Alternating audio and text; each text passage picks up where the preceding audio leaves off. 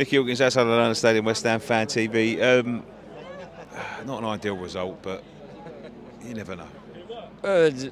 First half, first couple of minutes again, second half exactly the same.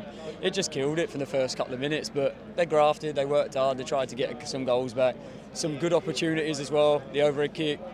The problem is you have to take them chances. Do you know one I'm going to point down is the Ben Rama one, when he's through on goal and you've got to at least hit the target there, and you know it's a free hit on goal. Yeah, 100%. First half, Bowen as well, through on goal, hit the post. From where I was sitting right next to it, I thought it was in all day as soon as it left his foot, but again it just weren't our night. But it's only one goal. We went to Lyon, scored 3.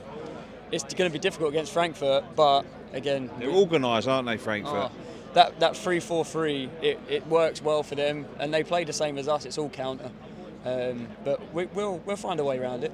I think we need to push Bowen closer to Antonio's second leg, leave it a 2-on-2 in the midfield. I think Souček and Rice can win that battle 2-on-2.